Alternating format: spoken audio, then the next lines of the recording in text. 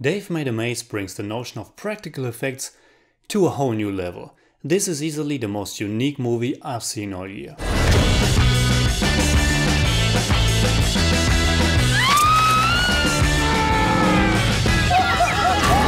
Okay, I can explain it. I can explain everything.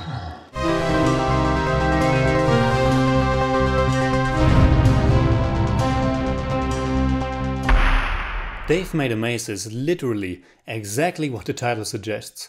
Dave is an artist who has serious problems completing anything that he started, but this time his creation reaches a new level when his longtime girlfriend Annie arrives at their small flat and finds a big cardboard fort in front of her. Maybe you've done this as well, but I as a child loved building forts. They weren't made out of cardboard, but blankets, bed covers and everything else laying around in my room. As an adult, it seems just like a little tent, but as a kid, it's a giant secret world that you just created. And in Bill Watterson's amazing movie, it's also not just a cardboard hiding place, but a giant, come-to-life labyrinth with booby traps, critters, and even a big minotaur. Dave got himself lost in his own creation, and it doesn't take long until Annie, his close friend Gordon, and a whole team that's shooting a documentary about the whole incident join him. In a funny way, Dave Made a Maze is almost like a counterpart to Darren Aronofsky's Mother. What I mean is that the things on screen very directly stand for more than what they appear on the outside. This isn't just a normal adventure story about some people in a strange maze. This is about this man's personal inner struggle.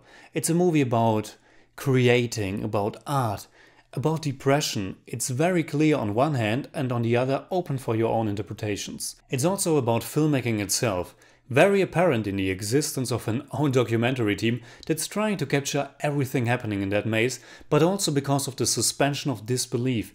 We want to go into that maze ourselves. We clearly see at the beginning that it's just some cardboards in a couple's living room, but as it is for the characters in the movie, all the things in it come to life for us as an audience as well. We want to believe the illusion is real.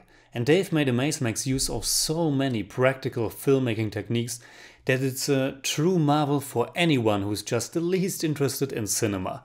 First of all, there's a new world that's created out of cardboard. There are creatures hanging on strings or moved from below. There are several rooms with fascinating optical illusions. There's even a sequence where all our protagonists turn into cardboard Muppets. From the opening credit montage, Dave Made a Maze is full of creative, fascinating ideas that aren't just there to entertain, but also add layers to the different themes of the movie. There are also a lot of references and influences that you could catch and be reminded of. From Blade Runner to Star Wars, 2001: A Space Odyssey or simply the Muppets. Though I have to say that with just 80 minutes the movie still feels a little bit long towards the end. The story itself, while told in a highly unique fashion, is rather simple and it does run a little bit out of steam, I thought.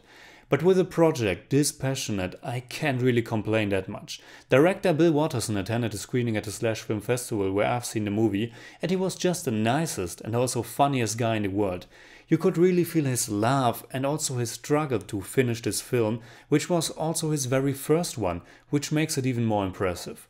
Of course, this was independently financed and the budget was so small you can't believe they were able to achieve this little cinematic wonder. They just had 2 rooms available in their studio, which meant they could only ever shoot the scene of one room in the maze while they were simultaneously building the next one. After completing the scene in the first, it was destroyed in order to make space for the following. According to Watterson, normally a room wouldn't live longer than about 4 hours. What I haven't even touched on so far is that Dave Made a Maze is a very funny film. Kind of an anarchic, slacker comedy with peculiar characters, especially in Dave's friend Gordon, and excellent timing. While the movie won't appeal to everybody, I still highly recommend checking it out if you have the chance. In German I'd say, der womöglich kreativste, einzigartigste Film des Jahres. I give Dave Made a Maze 7.5 out of 10. It's more like 7.4, but I don't do that. Okay, I can explain it. I can explain everything. No, I can't.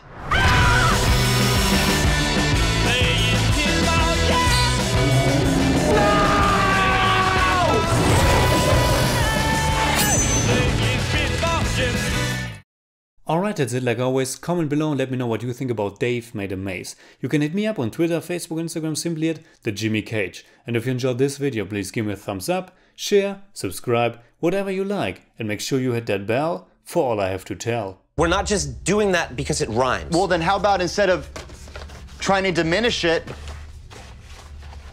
you guys help me finish it? Oh! Yes! Yes! He's back.